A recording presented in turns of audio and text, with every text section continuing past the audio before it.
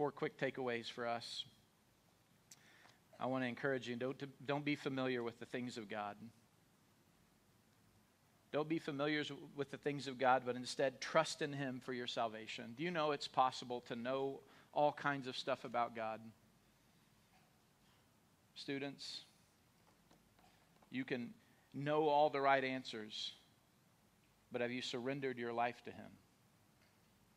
Adults, you can have gone through all the motions and you can want something better for your own kids, but have you surrendered yourself to Him?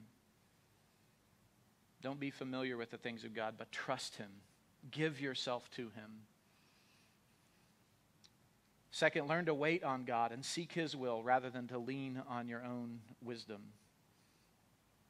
It's the simple truth and wisdom of Proverbs 3, 4 through 5. But it's the very challenge that Jacob had, that we have, that his own grandfather had, Abraham, to want to help God accomplish His way by just adding our little bit to it. There's something to be said about learning to wait on God, seeking His will rather than leaning on our own understanding. And secondly, rehearse the blessing of your spiritual inheritance.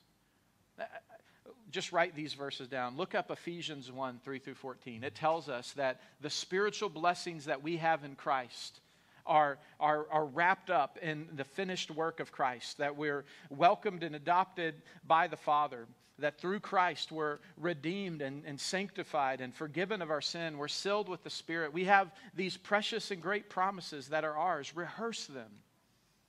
And we were just talking about this in our equip class in Hebrews chapter 10. Do you know, in order to rehearse the inheritance that you have with God, you actually need the people of God. That's why the author of Hebrews says, hold fast to your confession and don't forsake gathering together with the saints. Those two things aren't separated. Holding fast to our confession is why we need to gather with the saints. To rehearse the blessings of our spiritual inheritance, we need to hear it from somebody else.